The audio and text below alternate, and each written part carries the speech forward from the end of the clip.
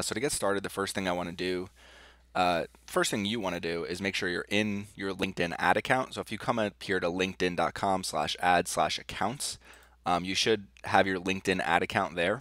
What you need is a personal LinkedIn page. So you can see my face over here. I have my personal LinkedIn page connected to my company page, Surfside PPC, and then I have my ad account set up with the billing setup.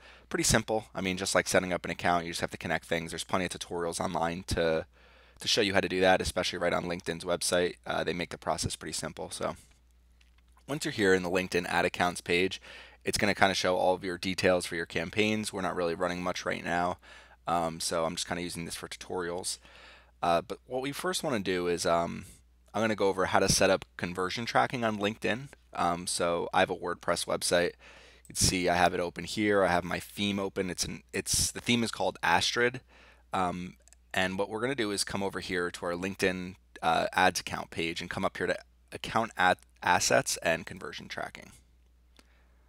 So it's going to say which website do you want to track conversion for. So whatever your website is, just enter that there. They have get started in three easy steps. It's enter the domain, install the LinkedIn Insight tag across your website, pretty simple, and then measure return on investment.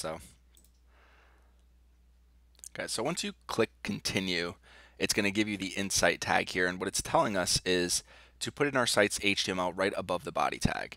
So you take it, once you click on it, it copies. I'm going to copy it just in case. You can send it to your email that you have on file here. So I have my emails is my Gmail account. And what we're going to do is copy it and click next. So what we want to do is go over to our website and come over to, if you're using a WordPress website, you kind of want to use a child theme. Otherwise, you always want to make sure when you update your theme that your conversion tracking pixel is here right above the body tag. So it's a good thing to kind of keep in mind. So here's our closing body tag. You'll find it in the footer.php file of your WordPress website. If you're running a different website, you should have a global footer file where your body tag is held here. So wherever your final body tag is, your global file here is where you want to place it.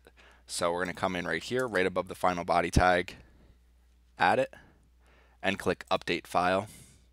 Now once we do that, our conversion tracking pixel is all set up through LinkedIn.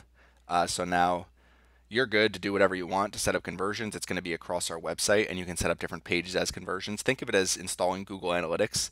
So LinkedIn is going to be recording all of the different traffic we have on our website across every page. So once we click save there, so now we're good. If we come back over to LinkedIn, you can start setting up conversions. So for example, my contact form, after you fill it out, people go to the thank you page. So what I can do is create a conversion name, contact form fills, whatever you want to name it, however you want to set it up. There's conversion type. So if you have an e-commerce website, you could do add to cart. If you have a product like an ebook, you could do download. So mine is going to be key page view or lead. I like to use lead, but it's really not any different. So you could set a value if you want to, but we're not going to. I have some campaigns here. So one of the things you can do is say like, okay, I want to take this campaign and apply this conversion to that campaign, and it'll start optimizing for it a little better. But so website, Surfside PPC, perfect. So we have our site-wide insight tag that we just installed on the website. So if we go to URL, what you want to do is you can either do contains or exact. I like to just do exact.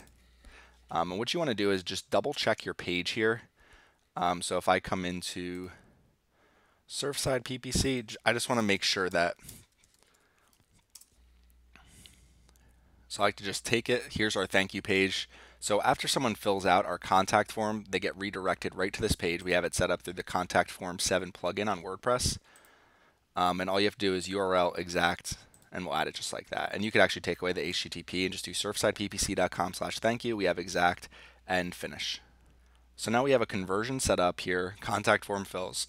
Excuse me. It's going to say unverified until we have have conversions coming in, but all I know, and I know I'm good because if I go to my footer file, I can see I have my LinkedIn code here, my thank you page, have it exactly set up, contact form fills as a conversion. So that's how to set up conversion tracking on LinkedIn. You could also start setting up audiences once this starts collecting data. Thanks for joining us today, and hopefully this was a helpful video.